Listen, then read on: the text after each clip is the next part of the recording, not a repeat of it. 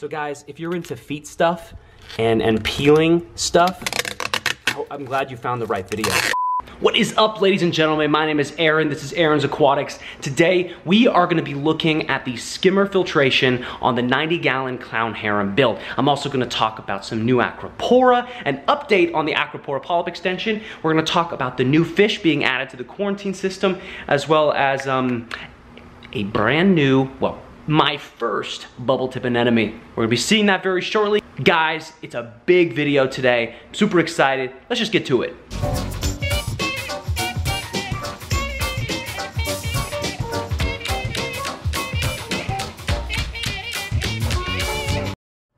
Before we jump into that, I wanted to talk to you guys about something real quick. First, an Aquapora update. So if you saw my last video, you know we talked about some issues with the polyp extension on the Aquapora, which of course, you know, lines the entire top of my rock. I'm really excited when that actually grows out fully into little colonies. That being said, my Aquapora have started to look great after removing the flame angel. So that, coupled with more stable water chemistry, honestly, I don't know what the answer is in this case, but I'm gonna go ahead and pin it on the flame angel. I know that might be a little bit unfair, but I've seen the biggest improvement that way, and I'm gonna go ahead and just say that that was the cause. Another thing I wanted to talk about, and it's really exciting, is today, I believe when you're gonna watch this video on Wednesday, I'll be receiving a handful of packages. I'll be working from home just to do that for you guys. One of them will be an anemone, a really exciting one that I'm gonna be putting over in the 90-gallon.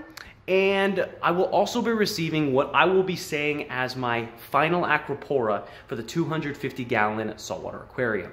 I'll be going over each of these very specifically because, guys, these acros are sick. I consider them my quintessential, my top shelf acros, and I'm super excited to see how they turn out in this tank. Lastly, I will also be receiving a third package, not one, not two, not but 3 packages.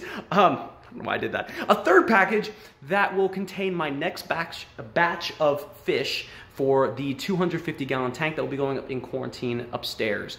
And those will be my wrasses. We're gonna go ahead and do that again. I'm really excited, and I will definitely be following you guys along with this, so stay tuned. All right, guys, let's bring this video down to the sump. Obviously, there are a lot of changes that have happened in here since the last time you've seen it. We'll be going over everything shortly. However, there is a package arriving next week which requires the use of more filtration. So we're gonna talk about that first. We're gonna do one thing at a time, so let's get started. First things first, let's talk about the mechanical filtration in the sump for the 90-gallon clown harem build.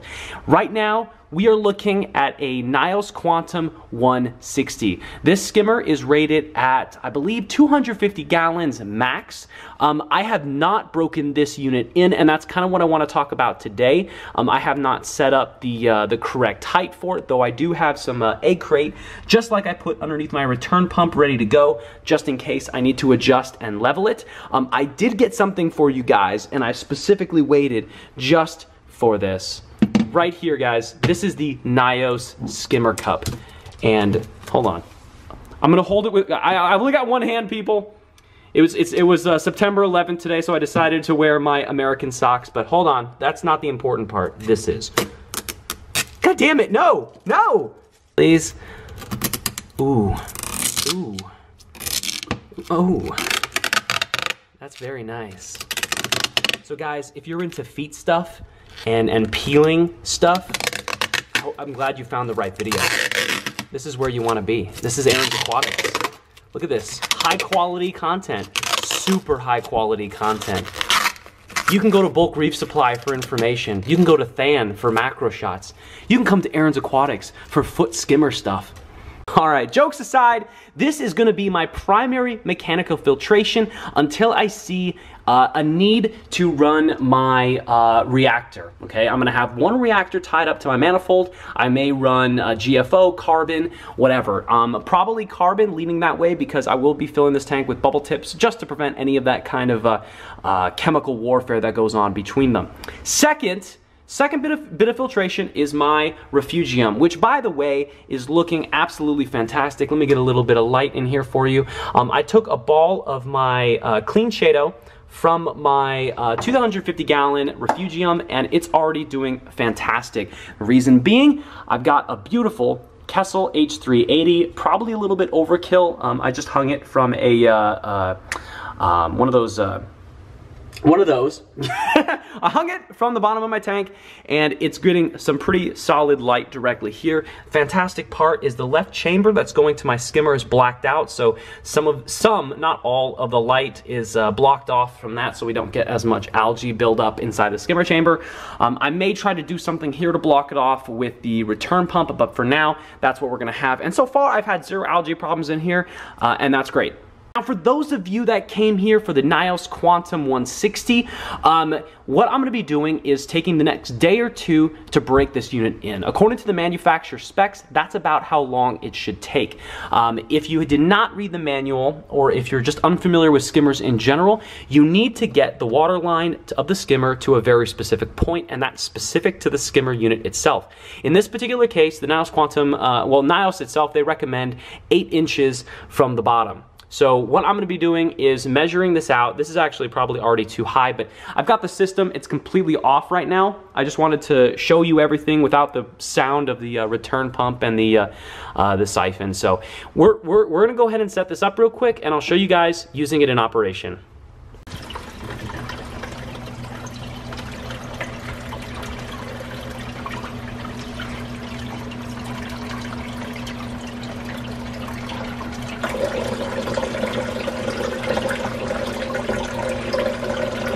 So as you just saw, we've booted up the NYOS Quantum 160. The goal right now is to let this break in over the next 1 or 2 days. Also, I apologize for the sound. I turned everything back on.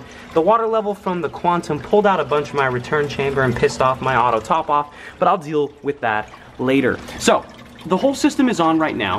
One thing that you want to do with any new skimmer is to make sure that your primary is turned all the way to open. Okay, in this particular case, and hopefully you guys can see it, is that this arrow should be, like this line, should be focused on the skimmer cup itself. That's exactly where you want to have it. At the same time, so once you have the water level set, you want to adjust the air knob, and you want to basically have this all the way open. And right now, I guess that was mostly closed. This is the first time I've used it, by the way. So you guys are seeing this all with me. See, there you go. It dropped and now it's coming up. So I'm gonna try to open this as much as I can without having this stupid thing fall off. And yeah, we are probably gonna get some overflow. I totally expect that. So I may just leave the cap off for now, just to let the system run. And that's probably what we're gonna be doing for the next day or two. Actually, you know what? That's kind of dumb. I just thought about it because I don't want to constantly refill this. I don't have much room here, so I'm going to get some, I'm already feeling it right here. I got a little bit of splashing on my hand. So I'm going to go ahead and take this off. Let that drain.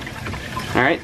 So I'm going to leave this completely open. The only downside to doing this instead of keeping the cap on is, yeah, you're probably going to get some of these micro bubbles in the tank. But honestly, I don't really care. Those bubbles will have to filter through here, come through here, go through my bubble trap, and then out through the return pump. So honestly, it really shouldn't be that big of a deal. But the general idea is make sure your water level setting is all the way open. Make sure that your air valve is all the way open, and then just let it sit. For every skimmer, it can change based on how long you have to run it. I know there are some methods of letting it maybe soak in vinegar or other options that can speed up this process, but honestly, just run it like this. I mean, most of the time, if you guys are trying to run a skimmer and set it up in a very short amount of time, and it's because you need to get rid of some excess nutrients, you probably have other issues that you should address while you wait for the system to get set up. And there you have it. We've got the mechanical filtration, we've got the organic filtration through the cheato. We will be talking more about the refugium in a separate video. But what I wanted to talk to you about, and the reason why we're setting up the skimmer now and why I'm doing a video on it, is because next week I'll be getting the clowns in this tank. I'm super excited. And you know, not just because we're finally putting fish in this tank. And guys, we're putting it directly in the tank. They're not going through quarantine, but only for one specific reason. Now, I'm not just getting any clowns, guys. No. Not for one of my tanks. It's not just gonna be some basic bitch Nemo, okay? For the last 2 weeks, I've been in discussions with Chad and Ryan at Bulk Reef Supply. They reached out to me because they want to donate 24 clowns to the 90-gallon. Now, not only am I getting some amazing Acropora that I can't wait to show you guys, and a bubble tip anemone from a local-ish reefer. I'm in Houston, he's in Austin, close enough. Not only are these things happening, I am getting clowns from Bulk Reef Supply, and not just any clowns. These are the brood from their original Fang and Sir Chomps-a-Lot from their clown harem build. I'm super excited. If you guys have not followed their series on YouTube, it has spanned across, what, like 4 years? It's ridiculous. It's basically their own trial at keeping their original tank trial on keeping a clown harem, showing, you know, how to reduce aggression, how to keep multiple clowns, what you shouldn't do. And I'm hoping that this series will try to take that, evolve it, and, you know, basically me as a hobbyist reefer, what will I take from information outside and apply it to my tank here. Anyways, guys, thank you very much for watching this video. I am super excited for the coming days. Tomorrow, I'm getting the Acropora, the wrasses, the bubble tip anemones. I will be showing you guys everything as that proceeds. Next week, we'll be getting the clowns. Super excited about that. And then that weekend afterwards, I'm going to my sister's wedding. Excited about that. I mean, it's my sister. It's her wedding. But weddings, I'm not a fan of weddings. They're long and they're stuffy. And anyways, it should be fun. Visit family, go eat some good food, maybe drink a little. It'll be all right. That being said, guys, my name is Aaron. This is Aaron's Aquatics. See you next time.